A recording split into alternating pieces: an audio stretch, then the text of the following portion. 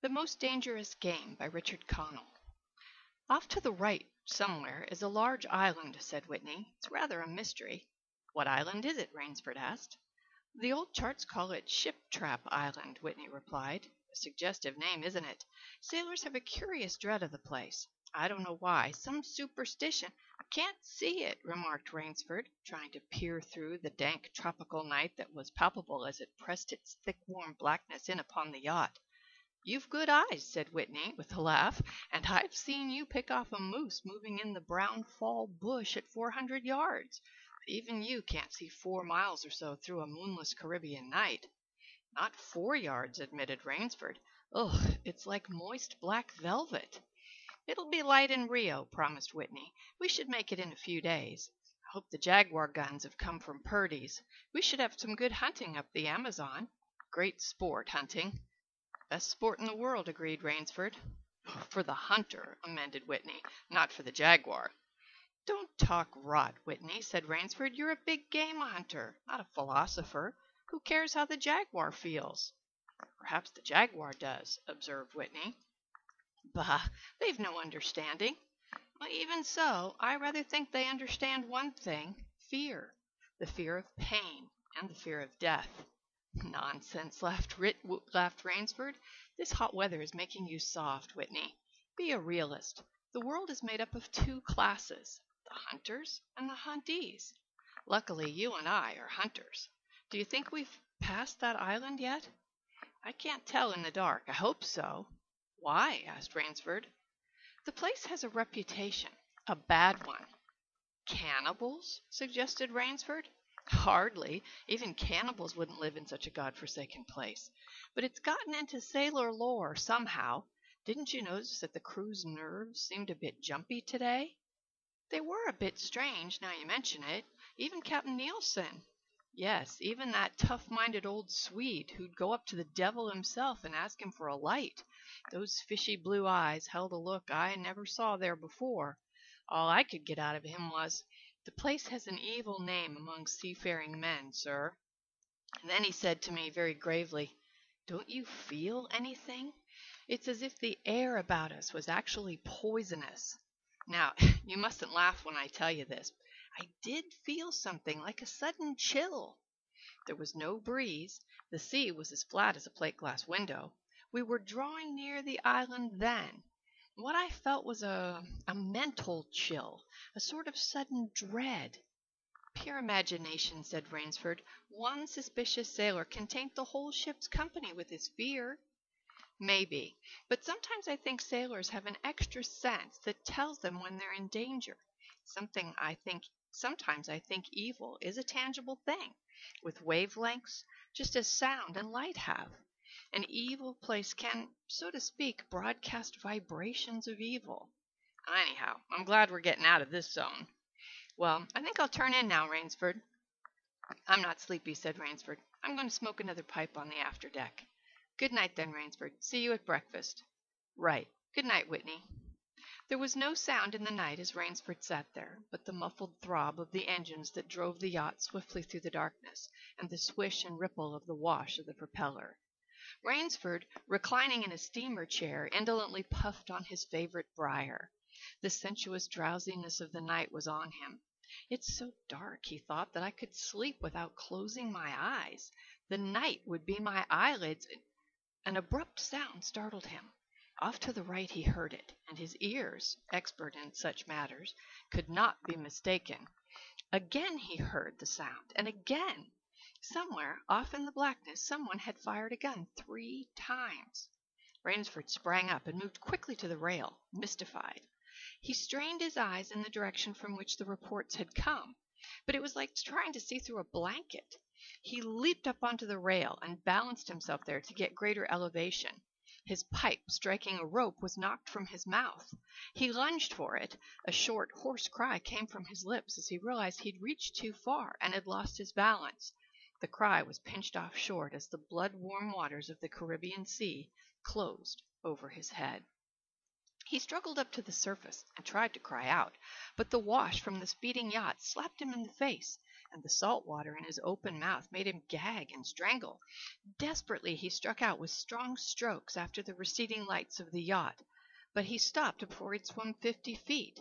A certain cool-headedness had come to him. It was not the first time that he'd been in a tight place. There was a chance that his cries could be heard by someone aboard the yacht. But that chance was slender and grew more slender as the yacht raced on. He wrestled himself out of his clothes and shouted with all his power. The lights of the yacht became faint, and ever-vanishing fireflies. Then they were blotted out entirely by the night. Rainsford remembered the shots. They had come from the right, and doggedly he swam in that direction, swimming with slow, deliberate strokes, conserving his strength. For a seemingly endless time he fought the sea. He began to count his strokes. He could do possibly 100 more, and then Rainsford heard a sound. It came out of the darkness, a high, screaming sound, the sound of an animal in an extremity of anguish and terror. He didn't recognize the animal that made the sound. He didn't try to. With fresh vitality he swam towards the sound. He heard it again. Then it was cut short by another noise, crisp, staccato. "Pistol shot," muttered Rainsford, swimming on. 10 minutes of determined effort brought another sound to his ears, the most welcome sound he had ever heard, the muttering and growling of the sea breaking on a rocky shore. He was almost on the rocks before he saw them. On a night less calm he would have been shattered against them. With his remaining strength he dragged himself from the swirling waters. Jagged crags appeared to jut into the opaqueness. He forced himself upward, hand over hand. Gasping, his hands raw, he reached a flat place at the top. Dense jungle came down to the very edge of the cliffs. What perils that tangle of trees and underbrush might hold for him did not concern Rainsford just then. All he knew was that he was safe from his enemy, the sea, and that utter weariness was on him. He flung himself down at the jungle edge and tumbled headlong into the deepest sleep of his life. When he opened his eyes, he knew from the position of the sun that it was late in the afternoon. Sleep had given him new vigor. A sharp hunger was picking at him. He looked about almost cheerfully. Where there are pistol shots, there are men. Where there are men, there's food, he thought. But what kind of men, he wondered, in so forbidden a place? An unbroken front of snarled and ragged jungle fringed the shore. He saw no sign of a trail through the closely knit web of trees and weeds. It was easier to go along the shore, and Rainsford floundered along by the water, not far from where he had landed. He stopped. Some wounded thing, by the evidence a large animal, had thrashed about in the underbrush. The jungle weeds were crushed down, and the moss was lacerated. One patch of weeds was stained crimson. A small, glittering object not far away caught Rainsford's eye, and he picked it up. It was an empty cartridge. "A .22, he remarked. "That's odd. It must have been a fairly large animal, too. The hunter had his nerve with him to tackle it with a light gun. It's clear that the brute put up a fight. I suppose the first 3 shots I heard was when the hunter flushed his quarry and wounded it. The last shot was when he trailed it here and finished it." He examined the ground closely and found what he had hoped to find, the print of hunting boots. They pointed along the cliff in the direction he had been going. Eagerly he hurried along, now slipping on a rotten log or a loose stone, but making headway. Night was beginning to settle down on the island. Bleak darkness was blackening out the sea and the jungle when Rainsford sighted the lights. He came upon them as he turned a crook in the coastline, and at first his first thought was that he had come upon a village, for there were many lights. But as he forged along, he saw, to his great astonishment, that all the lights were in one enormous building, a lofty structure with pointed towers plunging upwards in the gloom. His eyes made out the shadowy outlines of a palatial chateau. It was set on a high bluff, and on 3 sides of it cliffs dived down to where the sea licked greedy lips in the shadows. Mirage, thought Rainsford. But it was no mirage he found when he opened the tall spiked iron gate. The stone steps were real enough. The massive door with a leering gargoyle for a knocker was real enough. Yet about it all hung an air of unreality. He lifted the knocker, and it creaked up stiffly as if it had never been used before. He let it fall, and it startled him with its booming loudness. He thought he heard steps within. The door remained closed. Again Rainsford lifted the heavy knocker and let it fall. The door opened then, opened as suddenly as if it were on a spring, and Rainsford stood blinking in the river of glaring gold light that poured out. The first thing Rainsford's eyes discerned was the largest man Rainsford had ever seen, a gigantic creature, solidly made and black-bearded to the waist. In his hand the man held a long-barreled revolver, and he was pointing it straight at Rainsford's heart. Out of the snarl of the beard, two small eyes regarded Rainsford. "Don't be alarmed," said Rainsford with a smile he was hoping was disarming. "I'm no robber. I fell off a yacht. My name is Sanger Rainsford of New York City." The menacing look in the eyes did not change. The revolver pointed as rigidly as if the giant were a statue. He gave no sign that he understood Rainsford's words, or that he had even heard them.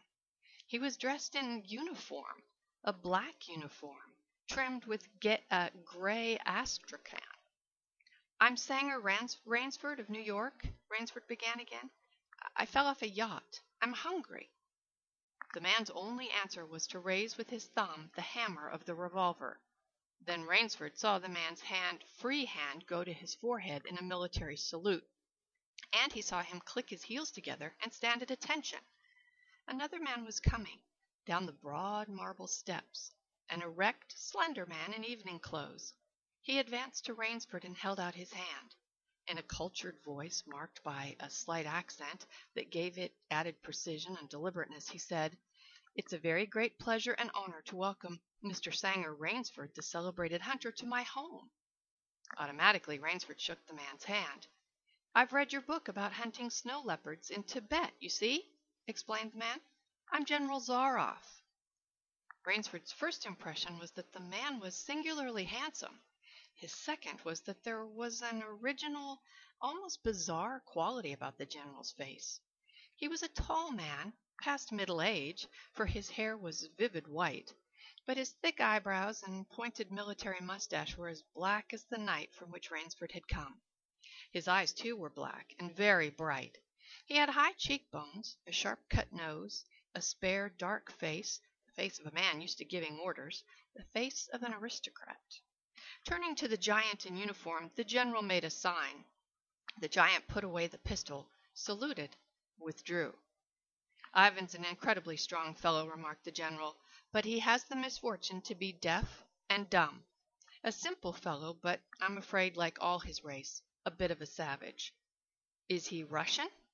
"He's a Cossack," said the general, and his smile showed red lips and pointed teeth. "So am I." "Come," he said, "we shouldn't be chatting here. We can talk later. Now you want clothes, food, rest. You shall have them. This is a most restful spot." Ivan had reappeared, and the general spoke to him with lips that moved but gave forth no sound. "Follow Ivan, if you please, Mr. Rainsford," said the general. "I was about to have my dinner when you came. I'll wait for you. You'll find that my clothes will fit you, I think." It was to a huge beamed-ceiling bedroom with a canopied bed big enough for 6 men that Rainsford followed the silent giant. Ivan laid out an evening suit, and Rainsford, as he put it on, noticed that it came from a London tailor who ordinarily cut and sewed for none below the rank of duke. The dining room to which Ivan conducted him was in many ways remarkable. There was a medieval magnificence about it. It suggested a baronial hall of feudal times, with its oaken panels, its high ceilings, its vast refectory table where 20 men could sit down to eat. About the hall were the mounted heads of many animals, lions, tigers, elephants, moose, bears, larger and more perfect specimen Rainsford had never seen before, and the great table the general was sitting alone. "You'll have a cocktail, Mr. Rainsford?" he suggested. The cocktail was surprisingly good, and Rainsford noted the table appointments were of the finest: the linen, the crystal, the silver, the china. They were eating borscht, rich red soup, with whipped cream so dear to Russian palates. Half apologetically, General Zaroff said, "We do our best to preserve the amenities of civilization here. Please forgive any lapses. We are well off the beaten track, you know. Do you think the champagne has suffered from its long ocean trip?" "Not in the least," declared Rainsford. He was finding the general a most thoughtful and affable host, a true cosmopolite. But there was one small trait of the general's that made Rainsford uncomfortable. Whenever he looked up from his plate, he found the general studying him, appraising him narrowly. "Perhaps," said General Zaroff, "you were surprised that I recognized your name. You see, I read all books on hunting published in English, French, and Russian. I have but one passion in my life, Mr. Rainsford, and it is the hunt." "Well, you have some wonderful heads here," said Rainsford, as he ate a particularly well-cooked filet mignon. "That Cape buffalo is the largest I ever saw." "Oh, that fellow. Yes, he was a monster." "Did he charge you?" "Hurled me against a tree," said the general. "Fractured my skull. But I got the brute." "I've always thought," said Rainsford, "that the Cape buffalo is the most dangerous of all big game." For a moment the general did not reply. He was smiling his curious red-lipped smile, and then he said slowly, "No, you are wrong, sir. The Cape buffalo is not the most dangerous big game." He sipped his wine. "Here in my preserve on this island," he said in the same slow tone, "I hunt more dangerous game." Rainsford expressed his surprise. "Is there big game on this island?" The general nodded. "The biggest." "Really?" "Oh, it isn't here naturally, of course. I have to stock the island." What have you imported, General?" Rainsford asked. "Tigers?" The general smiled. "No," he said. "Hunting tigers ceased to interest me some years ago. I exhausted their possibilities, you see. No thrill left in tigers, no real dangers. I live for danger, Mr. Rainsford." The general took from his pocket a gold cigarette case and offered his guest a long black cigarette with a silver tip. It was perfumed and gave off a smell like incense. "We'll have some capital hunting, you and I," said the general. "I shall be most glad to have your society." "But what game?" began Rainsford. "I'll tell you," said the general. "You will be amused, I know. I think I may say, in all modesty, that I've done a rare thing. I've invented a new sensation. May I pour you another glass of port, Mr. Rainsford?" "Thank you, General." The general filled both glasses and said, "God makes some men poets, some he makes kings, some beggars. He made me a hunter. My hand was made for the trigger, my father said. He was a very rich man, with 250,000 acres in the Crimea, and he was an ardent sportsman. When I was only 5 years old, he gave me a little gun, specially made in Moscow for me, to shoot sparrows with. When I shot some of his prize turkeys with it, he didn't punish me. He complimented me on my marksmanship. I killed my first bear in the Caucasus when I was 10. My whole life has been one prolonged hunt. I went into the army. It was expected of noblemen's sons, and for a time commanded a division of the Cossack cavalry. But my real interest was always the hunt. I've hunted every kind of game in every land. It would be impossible for me to tell you how many animals I have killed." The general puffed at his cigarette. "After the debacle in Russia, I left the country, for it was imprudent for an officer of the Tsar to stay there. Many noble Russians lost everything.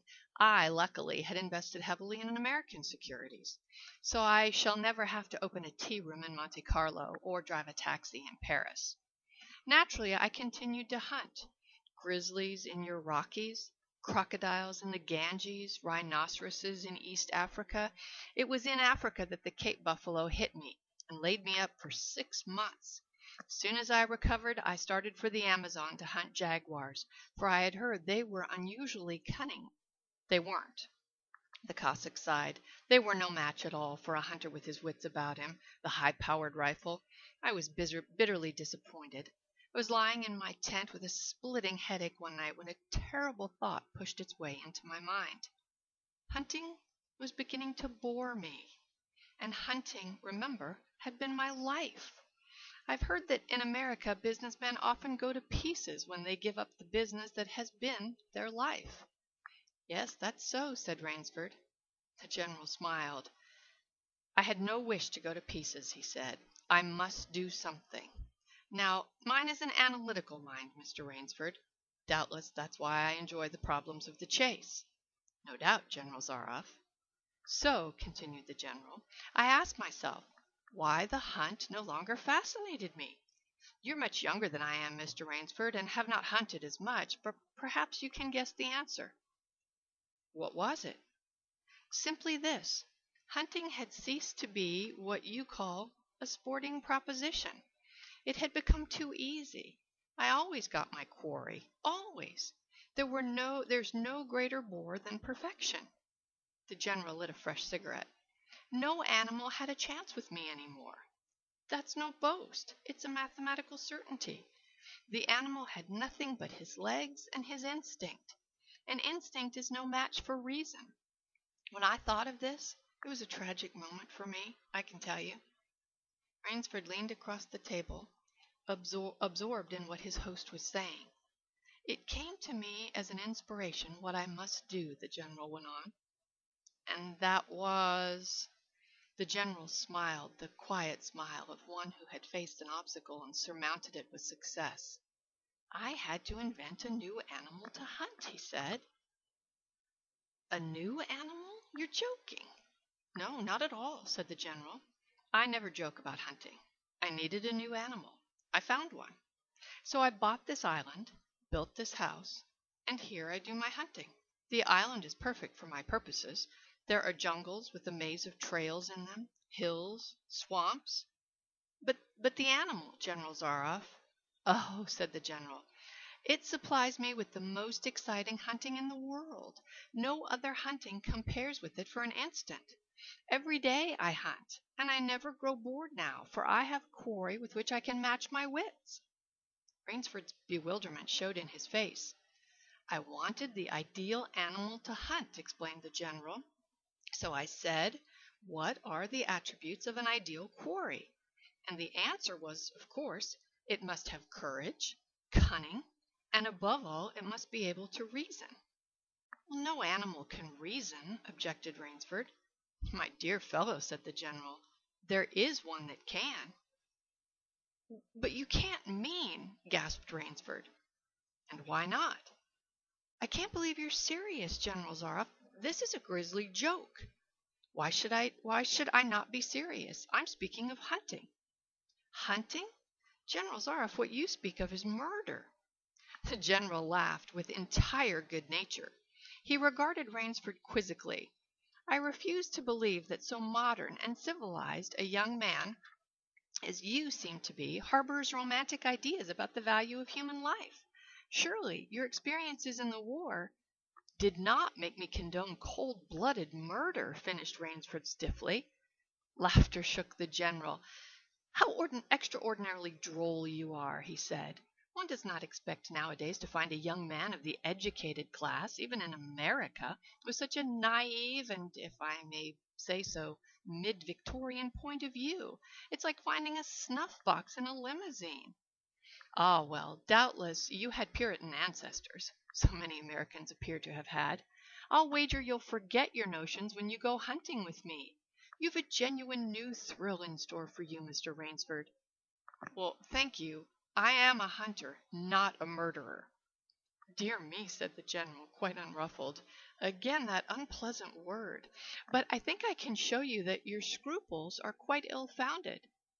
Yes? Well, life is for the strong, to be lived by the strong, and if need be, taken by the strong. The weak of the world were put here to give the strong pleasure, and I am strong. Why should I not use my gift? If I wish to hunt, why should I not? If I hunt the scum of the earth, sailors from tramp ships, lascars, blacks, Chinese, whites, mongrels, a thoroughbred horse or a hound is worth more than a score of them. But they are men, said Rainsford hotly. Precisely, said the general. That is why I use them. It gives me pleasure. They can reason, after a fashion, so they're dangerous. But where do you get them? The general's left eyelid fluttered down in a wink. This island is called Ship Trap, he answered. Sometimes an angry god of the high seas sends them to me. Sometimes, when Providence is not so kind, I help Providence a bit. Come to the window with me. Rainsford went to the window and looked out towards the sea. Watch, out there, exclaimed the general, pointing into the night. Rainsford's eyes saw only blackness, and then, as the general pressed a button, far out to sea Rainsford saw a flash of lights. The general chuckled. They indicate a channel, he said, where there isn't one. Giant rocks with razor edges crouch like sea monsters with wide-open jaws. They can crush a ship as easily as I crush this nut. He dropped a walnut on the hardwood floor and brought his heel grinding down on it. Oh, yes, he said, casually, as if in answer to your question. I have electricity. We try to be civilized here. Civilized? And you shoot down men? A trace of anger was in the general's black eyes, but it was there for but a second, and he said in his most pleasant manner, Dear me, what a righteous young man you are. I assure you I do not do the thing you suggest. That would be barbarous. I treat these visitors with every consideration. They get plenty of good food and exercise. They get into splendid physical condition. You shall see for yourself tomorrow. What do you mean? We'll visit my training school, smiled the general. It's in the cellar. I have about a dozen pupils down there now. They're from the Spanish bark San Lucar. That they have had bad luck to go on the rocks out there. Very inferior lot, I regret to say. Poor specimens, and more accustomed to the deck than to the jungle. He raised his hand, and Ivan, who served as a waiter, brought thick Turkish coffee. Rainsford, with an effort, held his tongue in cheek. It's a game, you see, pursued the general blandly. I suggest to one of them that we go hunting. I give him a supply of food and an excellent hunting knife. I give him 3 hours' start. I am to follow, armed only with a pistol of the smallest caliber and range. If my quarry eludes me for 3 whole days, he wins the game. And if I find him, the general smiled, he loses. Suppose he refuses to be hunted? Oh, said the general, I give him his option, of course. He need not play the game if he doesn't wish to. If he doesn't wish to hunt, I turn him over to Ivan. Ivan once had the honor of serving as official nauter to the great white Tsar, and he has his own ideas of sport. Invariably, Mr. Rainsford, invariably, they choose the hunt. And if they win? The smile on the general's face widened. To date, I have not lost, he said. And then he added hastily, I don't wish you to think of me a braggart, Mr. Rainsford. Many of them afforded only the most elementary sort of problem. Occasionally I strike a Tartar. One almost did win. I eventually had to use the dogs. The dogs? This way, please. I'll show you. The general steered Rainsford to a window. The lights from the windows sent a flickering illumination that made grotesque patterns on the courtyard below, and Rainsford could see moving about there a dozen or so huge black shapes. As they turned toward him, their eyes glittered greenly. A rather good lot, I think, observed the general. They are let out at 7 every night. If anyone should try to get into my house, or out of it, something extremely regrettable would occur to him. He hummed a snatch of song from the Folie Bergère. And now, said the general, I want to show you my new collection of heads. Will you come with to the library? I hope, said Rainsford, that you will excuse me tonight, General Zaroff. I'm really not feeling at all well. Ah, indeed, the general inquired solicitously. Well, I suppose that's only natural after your long swim. You'll need a good restful night's sleep. Tomorrow you'll feel like a new man, I'll wager. And then we'll hunt, eh? I've one rather promising prospect. Rainsford was hurrying from the room. Sorry you can't go with me tonight, called the general. I expect rather fair sport. Big, strong, black. He looks resourceful. Well, good night, Mr. Rainsford. I hope you have a good night's rest. The bed was good, and the pajamas of the softest silk, and he was tired in every fiber of his being. But nevertheless Rainsford could not quiet his brain with the opiate of sleep. He lay, eyes wide open. Once he thought he heard stealthy steps in the corridor outside his room. He sought to throw open the door. It would not open. He went to the window and looked out. His room was high up in one of the towers. The lights of the chateau were out now, and it was dark and silent, and there was a fragment of a sallow moon, and by its wan light he could see dimly the courtyard. And there, weaving in and out in the pattern of shadows, were black, noiseless forms. The hounds heard him at the window and looked up expectantly with their green eyes. Rainsford went back to the bed and lay down. By many methods he tried to put himself to sleep. He had achieved a doze when, just as morning began to come, he heard, far off in the jungle, the faint report of a pistol. General Zaroff did not appear until luncheon. He was dressed faultlessly in the tweeds of a country squire. He was solicitous about the state of Rainsford's health. "As for me," sighed the general, "I don't feel so well. I'm worried, Mr. Rainsford. Last night I detected traces of my old complaint." To Rainsford's questioning glances, the general said, "Ennui, boredom." And then, taking a second helping of crepe Suzettes, the general explained, "The hunting was not good last night. The fellow lost his head. He made a straight trail that offered no problems at all. That's the trouble with these sailors. They have dull brains to begin with, and they do not know how to get about in the woods. They do excessively stupid and obvious things. It's most annoying. Will you have another glass of Chablis, Mr. Rainsford?" "General," said Rainsford firmly, "I wish to leave this island at once." The general raised his thickets of eyebrows. He seemed hurt. "But, my dear fellow," the general protested, "you've only just come. You've had no hunting." "I wish to go today," said Rainsford. He saw the dead black eyes of the general on him, studying him. General Zaroff's face suddenly brightened. He filled Rainsford's glass with the venerable Chablis from a dusty bottle. "Tonight," said the general, "we will hunt, you and I." Rainsford shook his head. "No, General," he said, "I will not hunt." The general shrugged his shoulders and delicately ate a hothouse grape.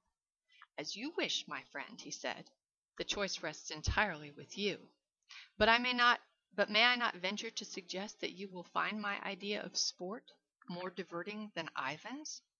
He nodded toward the corner to where the giant stood, scowling, his thick arms crossed on his hogshead of a chest. "You don't mean—" cried Rainsford. "My dear fellow," said the general, "have I not told you I always mean what I say about hunting? This is really an inspiration. I drink to a foeman worthy of my steel at last." The general raised his glass, but Rainsford sat staring at him. "You'll find this game worth playing," the general said enthusiastically. "Your brain against mine, your woodcraft against mine, your strength and stamina against mine. Outdoor chess, and the stake is not without value, eh?" "And if I win," began Rainsford huskily. "I'll cheerfully acknowledge myself defeated if I do not find you by midnight on the third day," said General Zaroff. "My sloop will place you on the mainland near a town." The general read what Rainsford was thinking. "Oh, you can trust me," said the Cossack. "I will give you my word as a gentleman and a sportsman. Of course, you, in turn, must agree to say nothing of your visit here." "I agree to nothing of the kind," said Rainsford. "Oh," said the general. "In that case—" "Well, but why discuss that now? 3 days hence we can discuss it over a bottle of wine. Unless—" The general sipped his wine. And then a businesslike air animated him. "Ivan," he said to Rainsford, "will supply you with hunting clothes, food, a knife. I suggest you wear moccasins. They leave a poorer trail. I suggest, too, that you avoid the big swamp in the southeast corner of the island. We call it Death Swamp. There's quicksand there. One foolish fellow tried it. The deplorable part of it was that Lazarus followed him. You can imagine my feelings, Mr. Rainsford. I loved Lazarus. He was the finest hound in my pack. Well, I must beg you to excuse me now. I always take a siesta after lunch. You'll hardly have time for a nap, I fear. You'll want to start, no doubt. I shall not follow till dusk. Hunting at night is so much more exciting than by day, don't you think? Au revoir. Mr. Rainsford, au revoir." General Zaroff, with a deep, courtly bow, strolled from the room. From another door came Ivan. Under one arm he carried khaki hunting clothes, a haversack of food, a leather sheath containing a long-bladed hunting knife. His right hand rested on a cocked revolver thrust in the crimson sash about his waist. Rainsford has fought his way through the bush for 2 hours. I must keep my nerve, he said through tight teeth. He had not been entirely clear-headed when the chateau gates snapped shut behind him. His whole idea at first was to put distance between himself and General Zaroff, and to this end he had plunged along, spurred on by the sharp rowels of something very like panic. But now he got a grip on himself. He stopped and was taking stock of himself and the situation. He saw that straight flight was futile. Inevitably, it would bring him face to face with the sea. He was in a picture frame of water, and his operations clearly must take place within that frame. I'll give him a trail to follow, muttered Rainsford, and he struck off from the rude paths he had been following into the trackless wilderness. He executed a series of intricate loops. He doubled on his trail again and again, recalling all the lore of the fox hunt and all the dodges of the fox. Night found him leg-weary and his hands and face lashed by the branches on a thickly wooded ridge. He knew it would be insane to blunder on through the dark, even if he had the strength. He needed for rest. His need for rest was imperative, and he thought, I've played the fox, and now I must play the cat of the fable. A big tree with a thick trunk and outspread branches was nearby, and taking care not to leave the slightest mark, he climbed up into the crotch, and stretching out on one of the broad limbs, after a fashion he rested. Rest brought him new confidence and almost a feeling of security. Even so zealous a hunter as General Zaroff could not trace him there, he told himself. Only the devil himself could follow that complicated trail through the jungle after dark. But perhaps the general was a devil. An apprehensive night crawled slowly by like a wounded snake, and sleep did not visit Rainsford, although the silence of a dead world was on the jungle.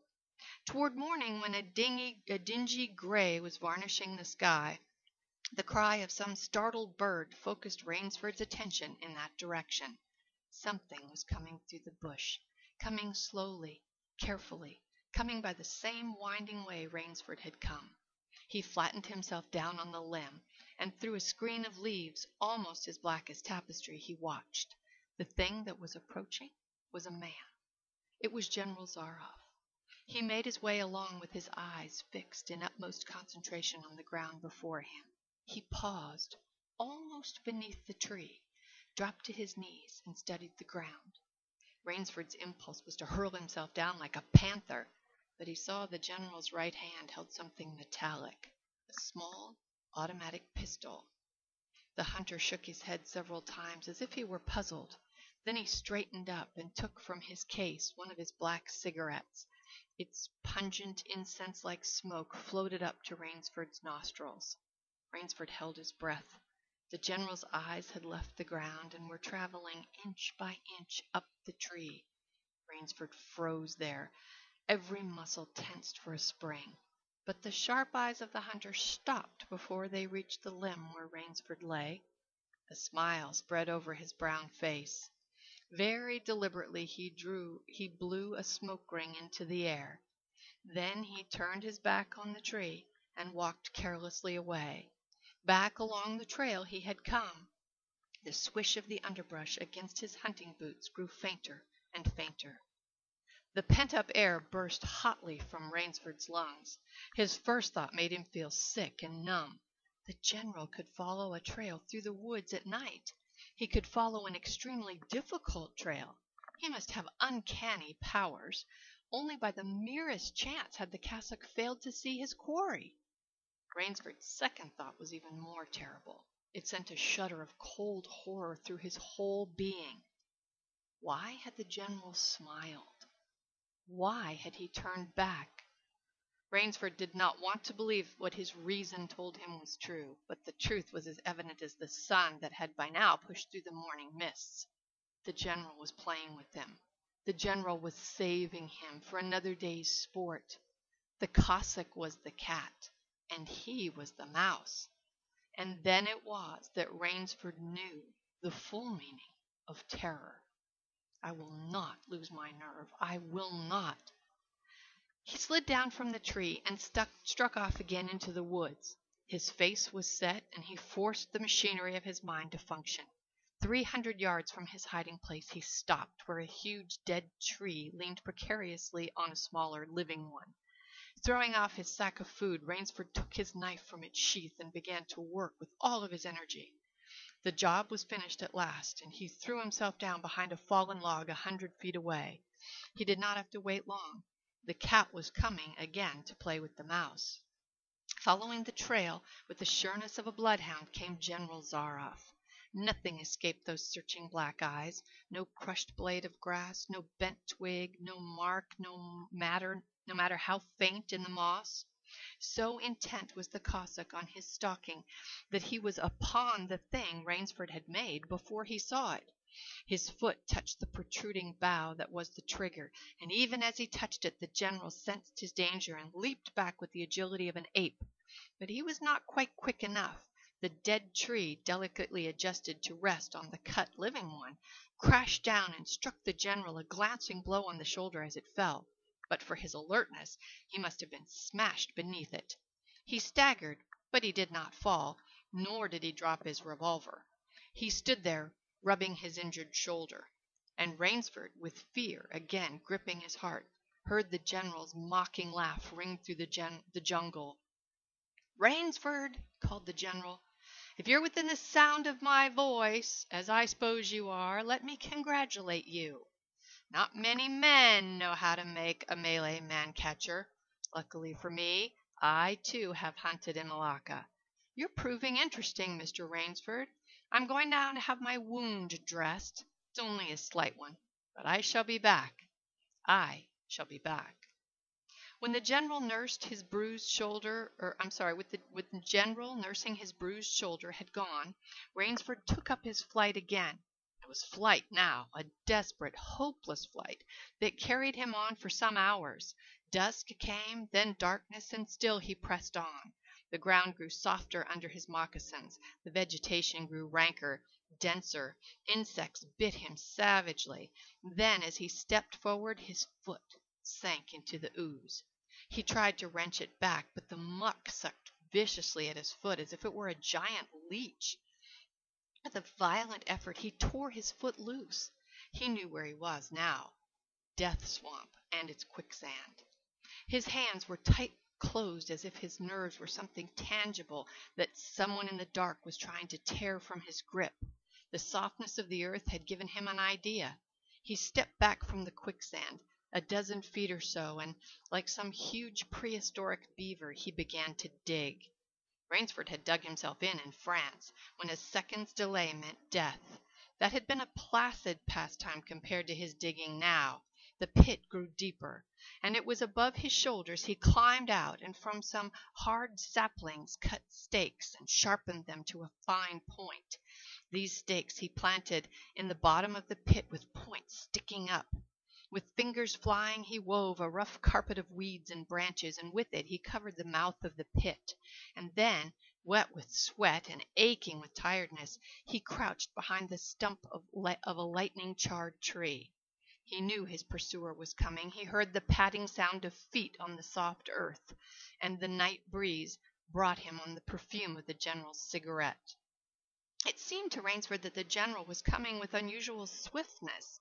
He was not feeling his way along, foot by foot. Rainsford, crouching there, could not see the general, nor could he see the pit. He lived a year in a minute.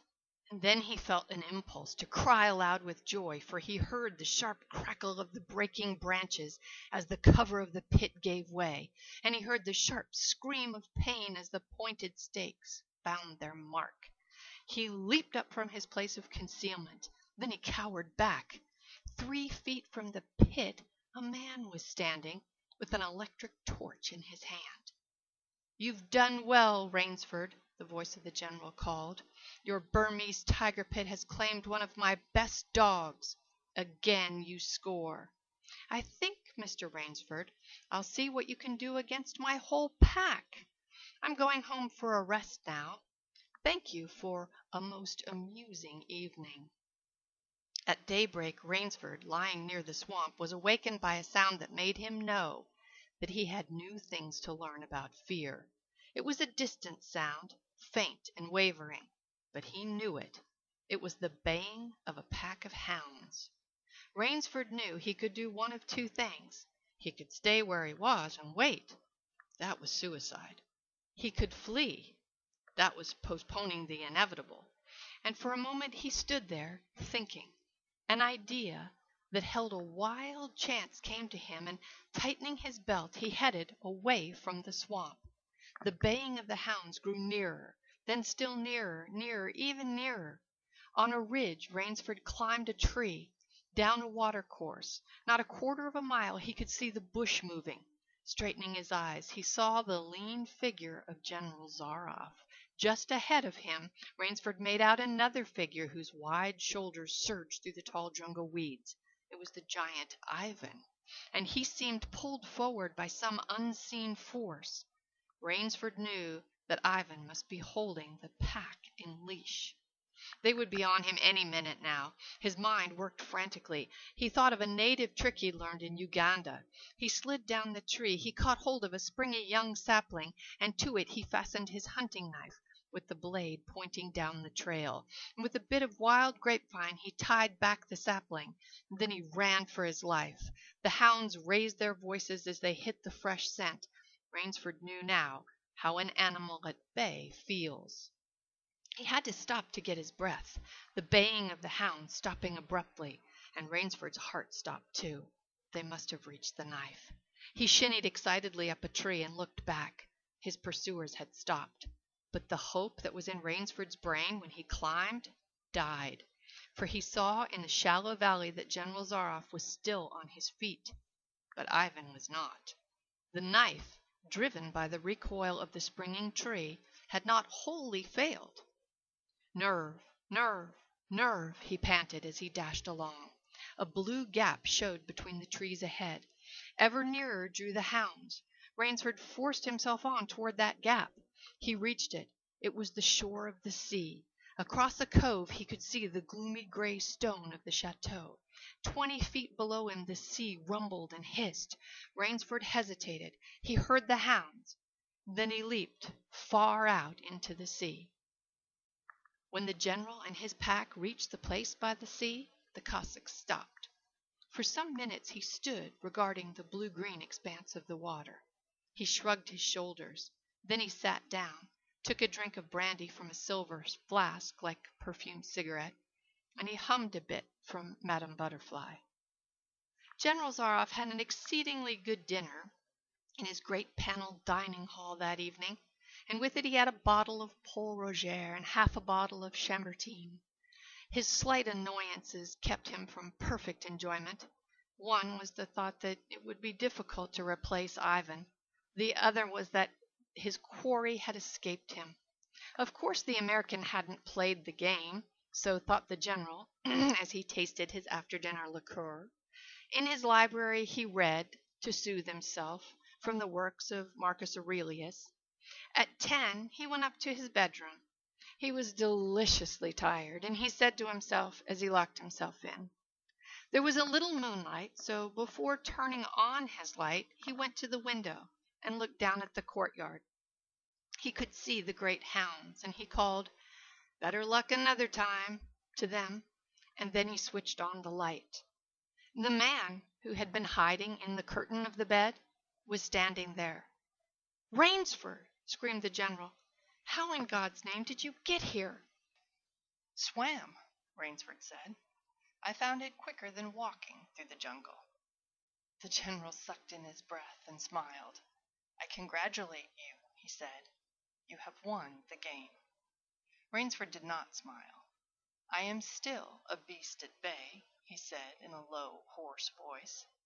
"Get ready, General Zaroff."